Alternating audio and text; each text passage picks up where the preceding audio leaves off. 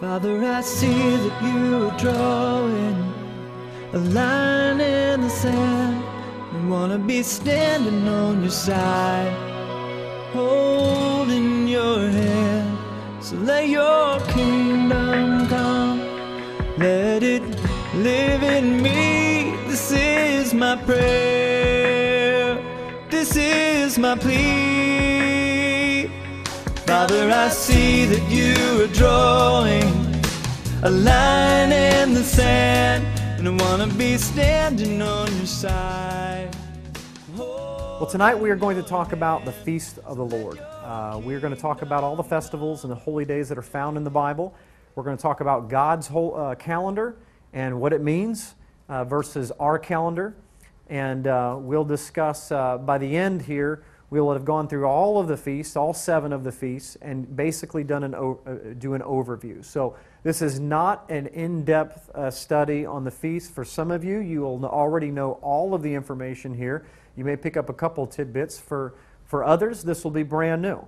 So no matter where you're at on the spectrum here, we want to create a situation where everyone is edified and kind of growing at the same time. So we're going to do just an overview of the feast. And then as time allows and as the Lord allows, we're going to go into detail of each feast at a different date on all the levels. Because how many know that as you get into the Scriptures, it can just infinitely go deep. There's so many different things that we can learn about each individual thing. So the Feast of the Lord, prophetic rehearsals of the second coming. Okay, and that's really what this is. It's all the rehearsals of the first coming and the second coming of the Messiah. So here's some questions that we want to ask. Number 1, why should we study the feast anyway? Number 2, aren't they Jewish and given only to the Jews? And number 3, what significance do they play in my life for today and in the future? Okay, so we want to find out what these are all about, because I mean, what do we even need to know about these for anyway? I mean, if we're going along and we have a relationship with the Lord and you're saved and you know that the Messiah is coming back and you believe in Jesus, what do we need to be doing? Why do we even need to know these things? Okay, we're going to answer all these questions as we move through here, and hopefully you'll have a little bit more of an idea, a little significance about some of the things that we're going to be talking about. These are the 7 holy days, the 7 feasts of the Lord. The ones that are in green are the spring feasts, okay? And the ones in the orange, orangish red, are the fall feast. And then you have number 4, Shavuot, that's stuck in the middle. So let's just go through these real quickly. The first one is Passover. The second one is unleavened bread. Most of you are very familiar with these first 3. And the third one is first fruits. And then the fourth one, or the spring feast, really culminate into the summer feast of Shavuot. In Hebrew and in Greek, it's called Pentecost, and most of us are very familiar with that. The last 3 are the most significant of the feasts, which we'll be spending a little bit significant amount of time near the end here, because they all deal with the second coming of the Messiah.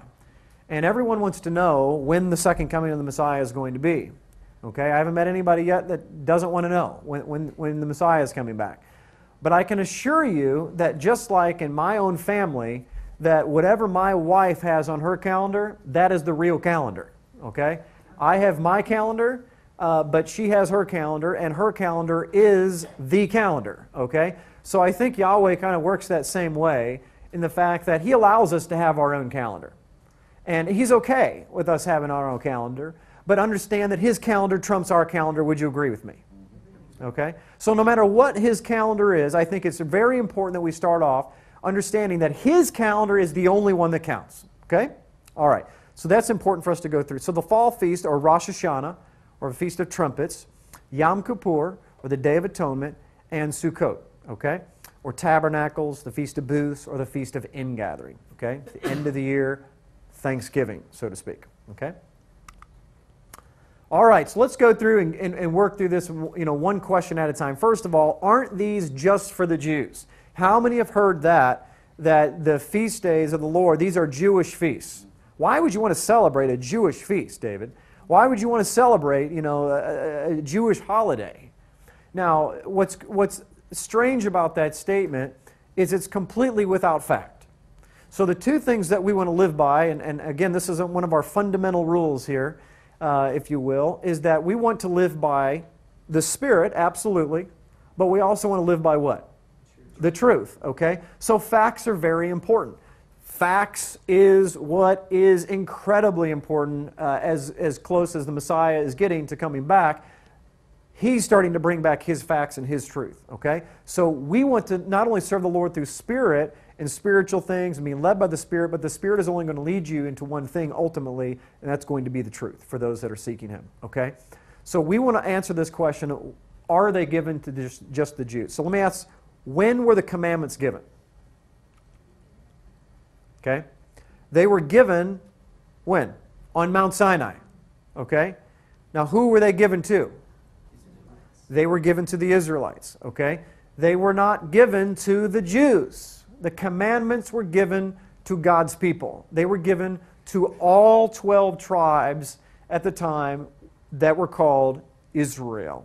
As a matter of fact, it was even beyond the 12 tribes that they were given to. They were given to all the people that came out of Egypt that chose to sojourn and to be part of the congregation of Israel. Whether you were a native born or whether you were of an Egyptian background or whether you were of a Turkish background, it didn't matter. If you were an alien, a sojourner, or a native born, and you decided to be part of the children of God, then you were the ones that He was talking to on Mount Sinai. Very critical to understand, because the misconception is that we go back to the fact that because Jesus was actually in the New Testament and He was a Jew and all of His people were Jewish, and they were the ones that were keeping the feast days, that it must be a Jewish holiday. Matter of fact, it's the same way today. The only people, by and large, that keep the commandments or the holy days of the Bible are who? The Jews. Now, let me submit something to you. If the Arabs were the only people that were celebrating the feast days of the Bible, what would we call them? Arab holy days, right? Why are you keeping Arab days? You know, or it doesn't really flow off the tongue like Jewish does, but in any case, we'd be calling whatever the tribe or the culture of the tongue that would be keeping them. But because the Jews are by and large the ones that keep them, we call them Jewish. That's not accurate, archaeology-wise, scientifically, or biblically, okay? So, or intellectually. So we're going to dig a little deeper and find out who exactly they were giving to and why. Leviticus 23:2 says, "Speak to the children of Israel and say to them, the feast of the Lord, which you shall proclaim to be holy convocations, these are my feasts." Who's talking? God is talking, okay? So Yahweh is speaking and He says, these are my feasts. Matter of fact, when you see the term L-O-R-D there in all caps in your King James Bible or whatever Bible you got, that is a hint, because that is actually the four-letter Hebrew letter tetragrammaton, Yod-He-Vav-He in Hebrew. The Yud, He, Vav, He. It is actually the proper name of God when you see that. So actually what it says is the feast of Yahweh, which you shall proclaim to be holy convocations. These are my feasts. Now, why would a dad say that to his kids? Does anybody have teenagers that turn 16 and they get their license and kind of somehow they take ownership of the car real fast, right? I remember those days. And that's because it's inbred in us to do those things, to take ownership of things that aren't ours and then change them. Because we're very ingenuitive. Okay? We like changing and making better because God forbid that He actually made them right and perfect the first time, right? So that's what happens. And He knew, see, God's smarter than we are. So He knew that we were going to do this. So right up front, He makes it very clear, children, I want you to know, these are my feast. And by the way, don't you ever find it interesting that He doesn't call us adults? We're the children of God, okay? He's the parent, we do what He says. See, all from day one, He creates a parental relationship so that we understand who's in charge. You want to live in my house, you play by my rules, right? Okay. Nowhere in the entire Old Testament does Yahweh refer to His feast as being Jewish. Nowhere. Okay? It doesn't happen.